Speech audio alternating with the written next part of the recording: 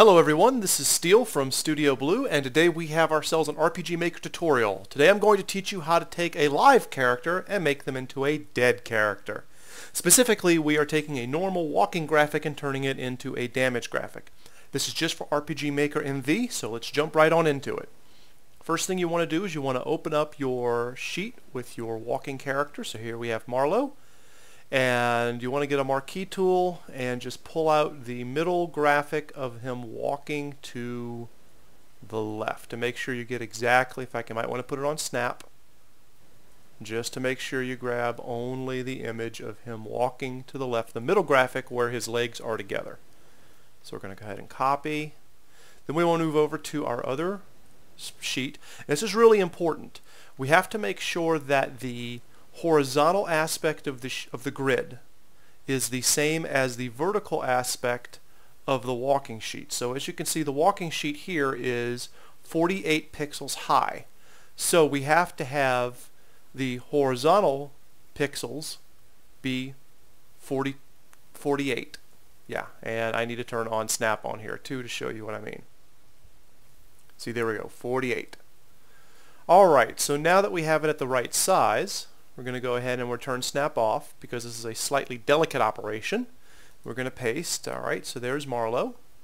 And now we're going to take Marlowe and we're going to, making sure his layer is selected, go up here to Edit, Transform, and we're going to rotate him 90 degrees counterclockwise so that he's laying like this.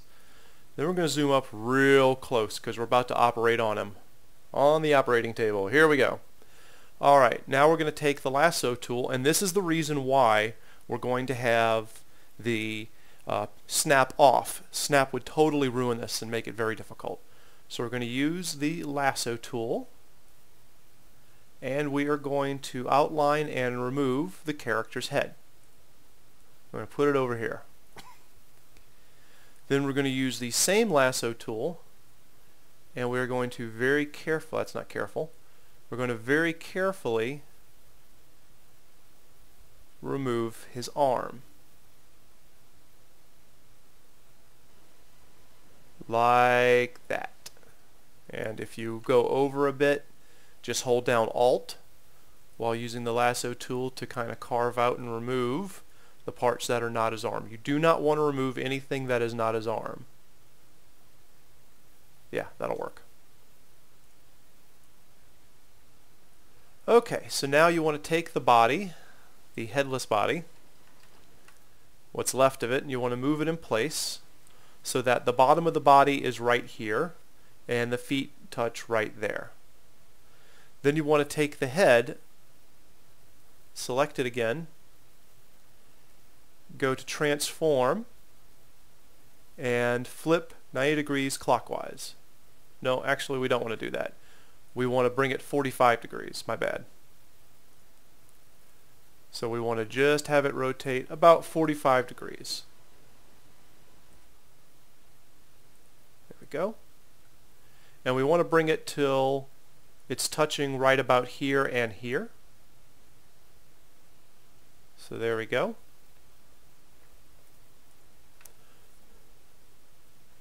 Actually, let's go ahead and put it up here for now. I want to move the arm in place first. That's just me being picky. Maybe you want to have the arm in front of the face. That is your choice. That's an artistic choice. I want to have the arm underneath the head. So we go ahead and we just take the arm and we rotate the arm 180 degrees. And then using the rotate tool, this makes it just a little easier, bring it till it's about there.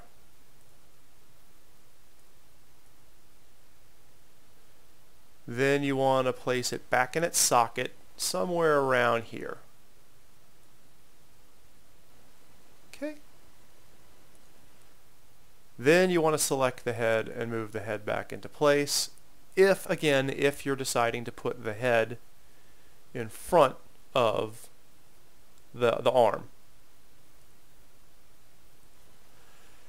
And I don't like how that looks, so I'm going to go ahead and move the arm a little bit more this way.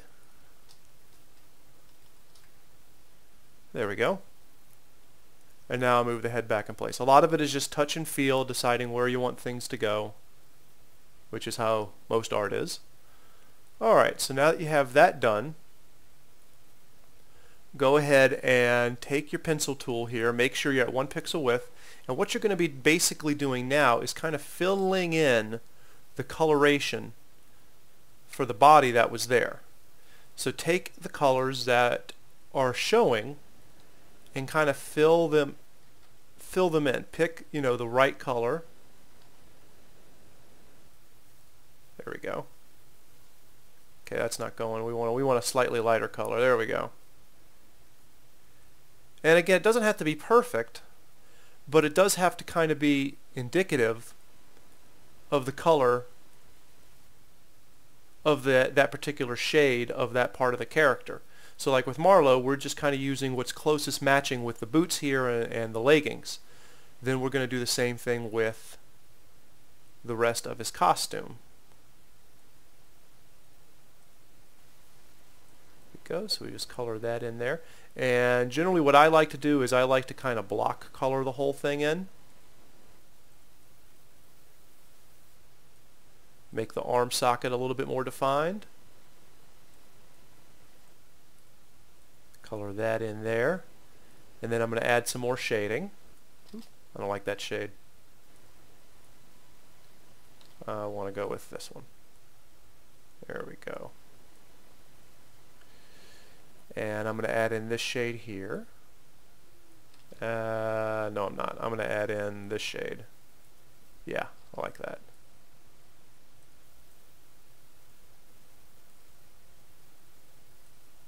There we go. And I'm going to add in a little bit more here. Kind of lighten it up some. There we go. And then finally what you want to do is you want to come over here to the face and you want to take the eyebrow and move the eyebrow down.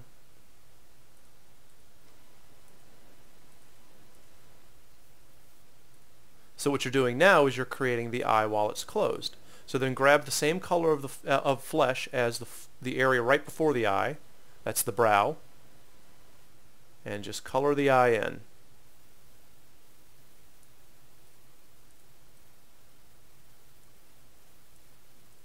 Darken that up a little bit.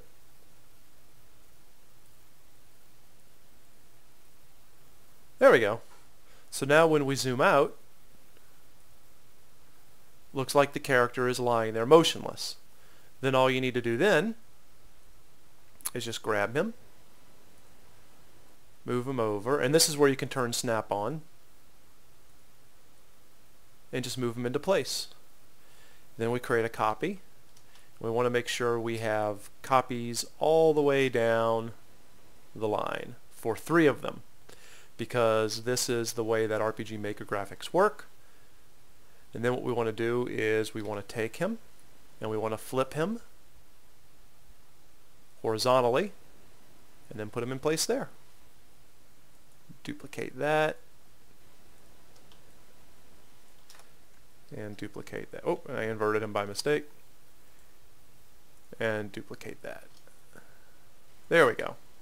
And then we'll just kind of mash all that down into one layer, save, and there we go.